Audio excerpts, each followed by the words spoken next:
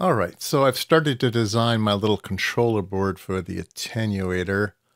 This is sort of what I came up with. So the first thing I need to do is figure out how I want to drive the relays. Now they're 12-volt relays, so I can use a PNP. So you have to drive them from the high side. You can't drive them from the low side. It would have been much easier if I could just pull down on the attenuator, but I have to put 12 volts on each pin individually. So I'm going to use a little PNP transistor here, and that will be 12 volts into the relay. Now I've measured each relay. They draw about 15 milliamps, so a little SOT part will be just fine for this. So that will give us our 12 volts, but then I have to drive it from a 5-volt logic. So this does a level conversion. On the input, I can do 0 to 5 volts, and the output, it goes 12 to 0 volts. So that's the way I am going to do it. Now, I went ahead and even though I could get away with 7 devices, because on the 64 dB attenuation, they're tied together, you could just wire them together, I decided to go ahead and lay out the board with all 8 pins, and then maybe this board could do something else, right? The board is going to be one-time use only, but maybe if I put in 8, it's flexible. Maybe I could use it for something else in the future. And I'm going to drive it with a shift register. So I'm going to have serial in, be able to set an 8-bit output, and then I have 8-bit drivers, right? So everything's going to be fine. I'm going to use I'm going to try, first of all, to use a tiny 85. It is a 8-pin device, little microcontroller. I think I have enough pins to do everything I need to do. The shift register is going to require data, clock, and then latch. That's what these 3 pins do. So 3 pins of the microprocessor use it up: data, clock, latch.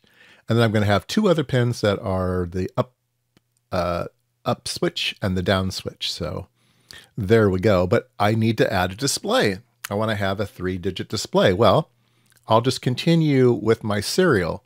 So the serial will come into the first part, and then it will fall out of pin 9 into the second part, and that'll fall out of pin 9 into the third part, into the fourth part. So just one big shift register. So I'll have a 32-bit shift register, and I'll be able to shift in whatever I want the relays to be and whatever I want the displays to be. So this is super, super old school. Yes, you could multiplex these, and you could do a bunch of other things. I thought about putting an OLED display in there and everything, but it's kind of an old school relay, kind of old school test measurement. It just felt right to do it old school, so I'm going to do it this way. So each digit will have its own register, and then load resistors to the 7 segments plus decimal point. So I'm going to use up all 8 again, and run them off the 5-volt supply. I could run them off the 12-volt supply. No, I can't. No, I can't. I need to run them off 5-volt supply.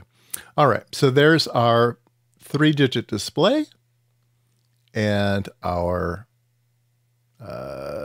drivers and our switches. So I think that's what we need to do. So I've started laying out the board. The board's not done yet, but it will look something like this.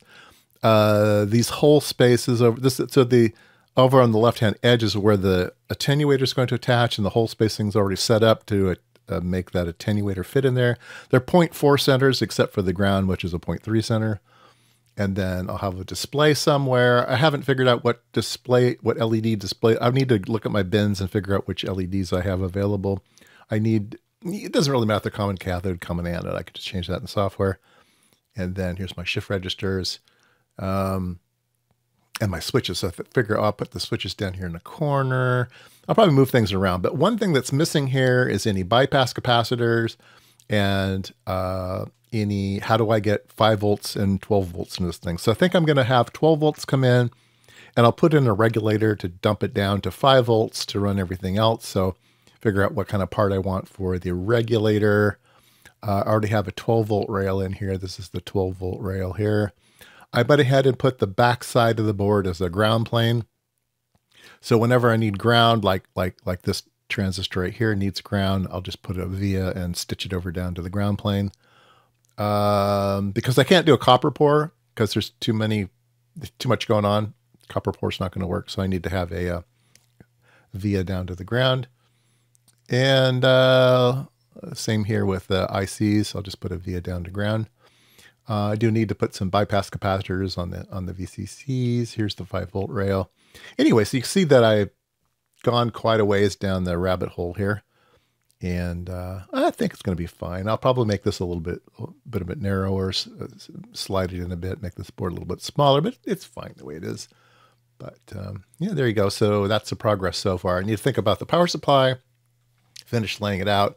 I got to figure out which displays I want to use and get the correct footprint for those.